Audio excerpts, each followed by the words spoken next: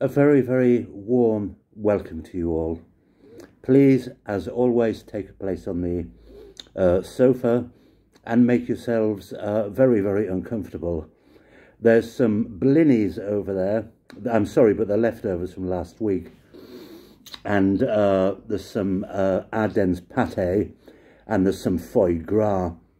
I think it's pronounced foie gras. I'm not sure. My French is not what it used to be. Whose is? Or is it foie gras? I don't know, but it doesn't really matter, does it? But as I say, make yourselves uncomfortable. There's a bottle of dandelion and burdock over there, and there's a bottle of cheap claret, which should oil the palm of your hands, which Gurdjieff was always saying we must oil the palm of our hands to actually make progress of any kind. So we are well oiled, we are well watered, wined, and fed. So let me begin. This is basically two stories from Gurdjieff's life and his teachings, and they're quite astounding stories, to say the least. And the first one involves Gurdjieff himself, and he had an apartment on the Rue de Colognes in Paris in the 1930s and 40s, and people would come and see him who wanted them to help him. And a lady appeared one day. She was possibly in her early 50s, and there was just Gurdjieff and the lady in the apartment. And she said, "I've spent all of my life striving for things, and I've become materially comfortable and successful, and I've had a number of relationships, and I'm not happy, and I never have been. There's always been annoying angst and a disquiet, which has led to my health being compromised, and I want it to be resolved. I want to find out what is the cause of this." And Gurdjieff looked at her, and he said, "Not for one moment, madam, in your life do you know your real I. Not for one moment. All your problems and difficulties stem from not knowing your real I, who you really are." And Gurdjieff had a glass of water at a nearby table, which he took into his hand, and he held the glass of water in his hands for a couple of minutes, and then he passed it over to the woman who was with him, and she held it. And by her own account, she said from that moment forth, her life was completely and utterly transformed beyond recognition. And she began the fourth way work with Gurdjieff, and she lived to be in her early 80s. And she said, "It was the most incredible, the most beautiful moment of my life being in the apartment with Gurdjieff that day when he gave me the glass of water, and he said, 'Not for one moment you have known your real I.' And then I began to work, and I experienced an otherness and a joy beyond all human compare, which lifted me into completely different territories." That's just one of many examples of the miraculous nature and the truth of the fourth way work. And the story, for those of you who want to read it, is related in a glorious book called Monsieur Gurdjieff by a French writer from the 1950s called Louis Pauwels. I'll put a link in the description box. It's almost impossible to find. It's not available online, and I've looked for it. I don't have a copy in my apartment, and I've looked for it, and it's almost impossible to, as I say, to find. But I found it in a library here in London about 20 years ago, and read it avidly for about 3 or 4 months every day. And it's glorious. Louis Pauwels, Pauwels, Monsieur Gurdjieff. and the stories in there are incredible. And there's first-hand accounts of Catherine Mansfield, the short story writer, of her stay at the Priory in Fontainebleau with Gurdjieff and many other people. It's very, very beautiful. And the second story involves a certain Maurice Nicole, who was a very, very preeminent neurosurgeon in London in the 1930s with a practice in Harley Street, which is a private medical practice in central London, just off Oxford Circus. And Nicole went to a meeting that Gurdjieff gave in London one evening, and his life was revolutionised. And a few days later he sold, this is Maurice Nicole, he sold his practice in Harley Street and went to the Priory to work with Gurdjieff, and the rest is history. He wrote 5 stupendous commentaries entitled The Psychological Commentaries on the Teachings of Gurdjieff and Uspensky, which are breathtaking in their sublimity, can't be recommended enough. And he was also a very, very close friend of Uspensky's. This is Maurice Nicole, and they did a lot of work together.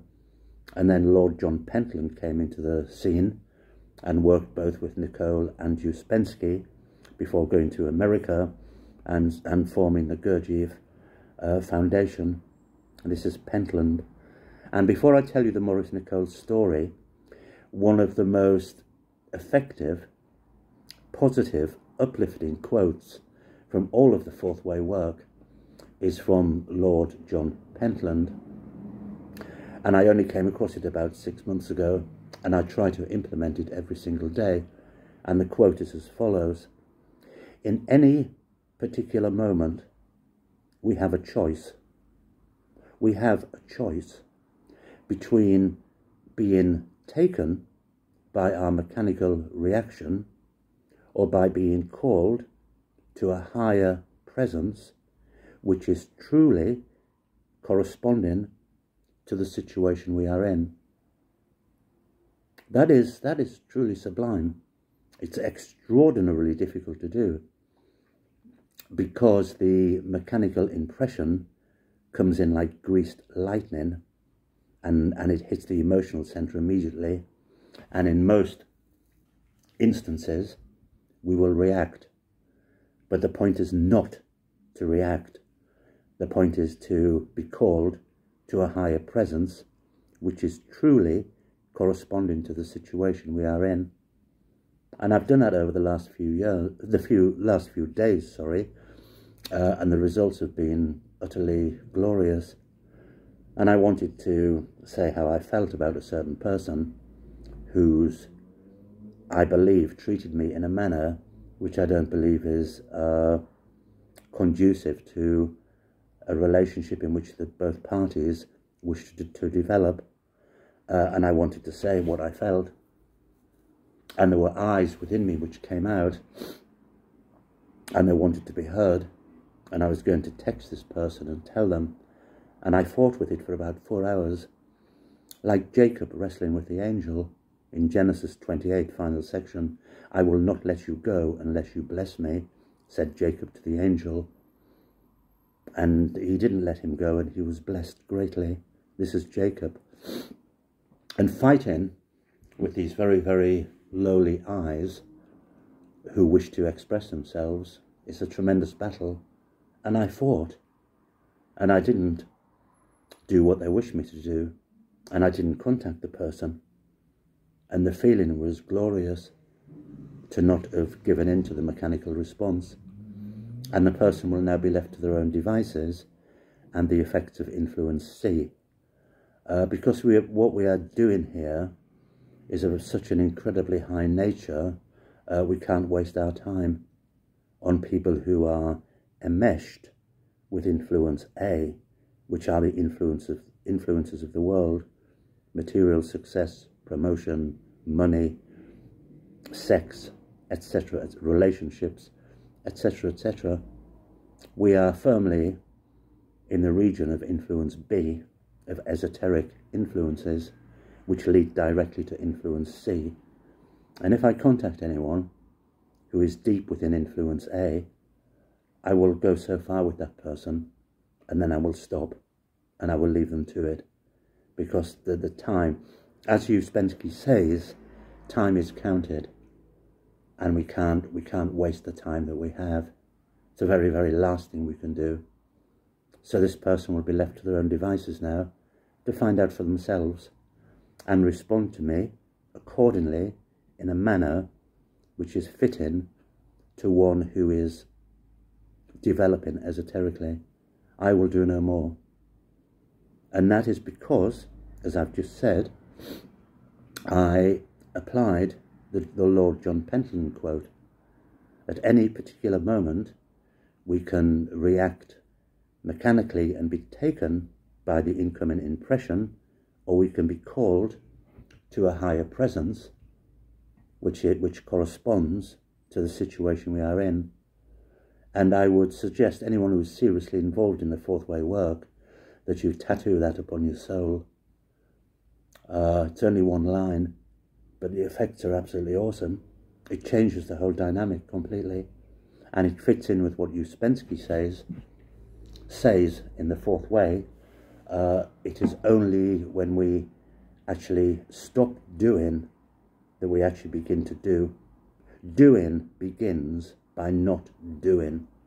This is non-mechanical reaction to the incoming emotional impression. And the story of Maurice Nicole, the second one, he went to an art gallery here in London with a friend, and the friend stood almost in front of the painting and blathered on incessantly for about 10 minutes. And afterwards he said to Maurice Nicole, what do you think of the painting? What are your impressions of this painting? And there was a slight pause, and Maurice Nicole looked at him, and he said, if you would please stop talking interminably and stand aside, I will be able to see the painting and I will give you my interpretation. That is glorious. It's basically an allegory, a metaphor for something of a much higher nature, which can be applied in every single instance in one's life. If we ourselves and people around us get out of the way and stop blathering, talking incessantly, we can see things we wouldn't see otherwise, and then we can truly express ourselves and get out of our own way and get other people who are in the way also out of the way. If you would stand aside and be quiet, I will tell you what I think. And the man was mortified. Obviously his corns had been trod on very harshly, and he thought, what on earth is happening? This man is insulting me. But he wasn't insulting him, he was telling him as it is. And there's a few people in my life who are like the man in front of the painting, who are blathering on and not really receiving what is being put forth. And as I say, I can do no more. And if one says anything to them and treads on their corns, the ensuing hullabaloo is beyond description. You've hurt me, you've upset me, you've offended me. And Gurdjieff was doing it all the time. And it's done for one particular reason, to sort the wheat from the chaff. And those who have been called to this work and who are genuine and have been called by influence C will come through. Probably more so if you tread on their corns very harshly. They will come through. But all the shilly-shallying, dilly-dallying along the way is going to get one nowhere. You're just going to spin on your heels. And I want to get somewhere with this work. And I've met a very, very beautiful man over the last couple of weeks. And we are in constant contact with one another. And the level of synchronicity and the work that is being done is truly supernatural. And I know you will watch this, and I want to thank you for what you've shared with me and the amount of effort that you've put in and the otherness that you've brought into my life. This is a real, genuine essence connection. Gentleman who came through a couple of weeks ago. One day I will have a shave. I don't know when, but I'm sitting here writing poetry and plays and corresponding with people, and it's the last thing on my mind to go in the bathroom and shave this badger's ass off my face. It'll be down here soon. I will be like Rasputin, the mystical monk. Who knows? Who knows anything? I know nothing at all. In King Lear by Shakespeare, King Lear in Act 1 says to his daughter Cordelia, "What dost thou know, dear Cordelia?"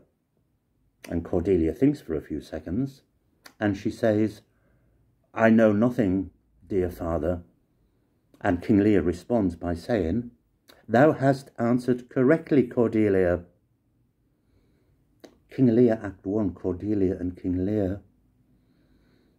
The great ascended master, William Shakespeare, who was possibly the Saint Germain of the Violet Flame. Very, very probable.